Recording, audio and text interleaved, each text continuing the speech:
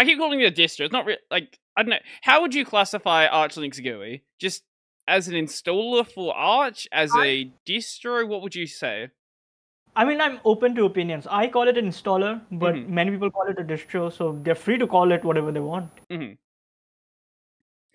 I think with whatever we're going to call it, when you have some sort of installer like this, people expect whatever it is that they use is going to be available. Whether it's, one of the main things like KDE GNOME, which generally you'd expect to be there, but then you start getting into like more obscure stuff like BSPWM, and you can go down the window manager rabbit hole for an entire year and still not run enough stuff to like go and include in there. And that's without even getting to the stuff that like a few people use. Yeah, absolutely. And as far as window managers are concerned specifically, I got like so many requests. Some of them, like some window managers I even hadn't heard of, right? Yeah. So I had to like search the Arch Wiki, what is this, and then search YouTube, what is this. But then I had thought about, for example, I got a lot of requests for DWM, awesome. But then I had to draw a line somewhere because like this, the number of editions would just exponentially increase. So then I just decided, as far as window managers are concerned, i3 and BSPWM would be it. And then I had to like tell people that, hey, I mean, I love your enthusiasm, but for me, one person, it's not really feasible to maintain so many. And like you said, it's just some people who are going to be using it as compared to Plasma or GNOME, where thousands of people are using it. So like at one point in time, I had to draw a line, obviously. Yeah. So it also came with DEs, like for example, DPIN and what is that? This Budgie. People were like requesting. In fact, I also phased out Mate just for the sake, because like a lot of the amount of people who were using Mate was really less as compared to GNOME. So it was just a sentimental kind of thing. Those who are just used to Mate, they are using it. But yeah, I had to draw a line there as well. Yeah, I think that's one line that's easy enough to draw. When it comes to the hardware issues, that I don't even know how you would go about approaching that. Especially when, because there is this, like, Linux has this wide array of supported hardware.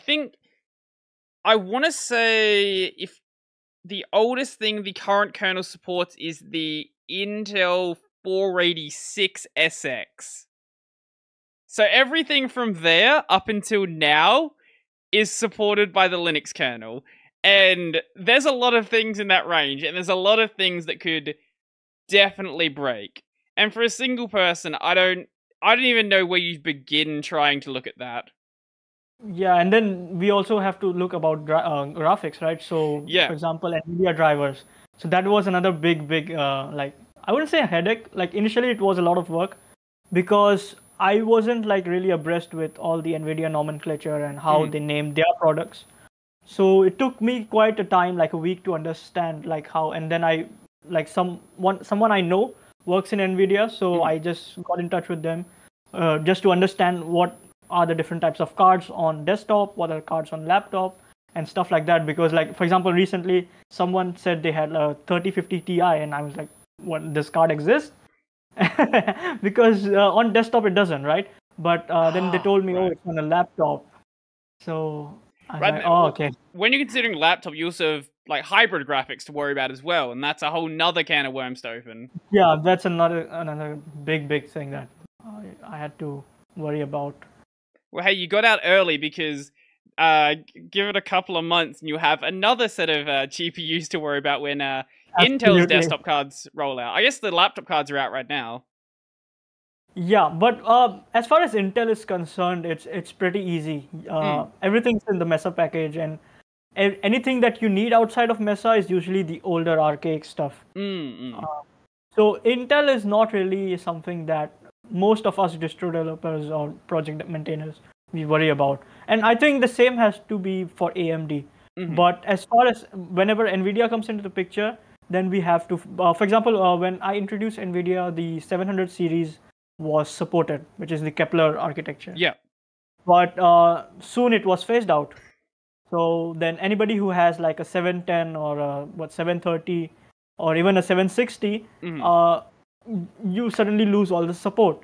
And the funny thing is, anybody who has a 750 Ti, they have a support because their architecture is not Kepler. So it's like Right. all of those minute things that came into play, and that's like a lot of work that usually people don't see. That's behind the scenes. Well, the main concern I was bringing up with Intel, I know they obviously have the integrated graphics, but whenever you launch a new product SKU, it's always going to have some sort of like early teething issues.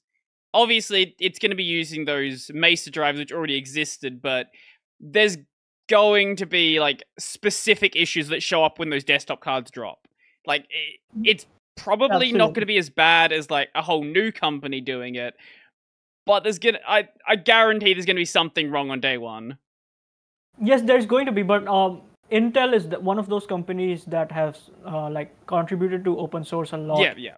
And It's not going to be as big of an issue as Nvidia doing it. Yeah, even if there is for even like not even day one, let's say a couple of months in the beginning, Intel is going to. We know that Intel is going to find a fix in at least 6 months. Yeah. So that issue isn't really big. Even with AMD, I believe.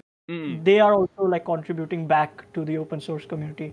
So even with their drivers, like recently when the 6000 series launched, it wasn't much of an issue because with people did have an issue.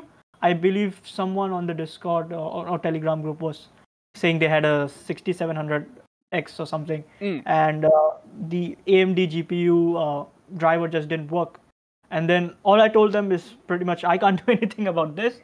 I'm pretty sure AMD will release an update, and they did, which fixed the issue. So as far as Intel AMD are concerned, they do it like in a very short amount of time. Yeah.